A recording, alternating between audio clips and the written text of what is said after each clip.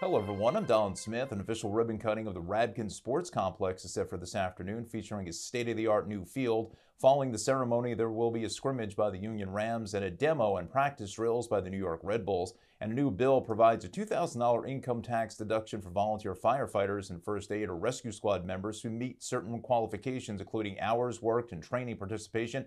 Roughly 77% of the state's firefighters are volunteers.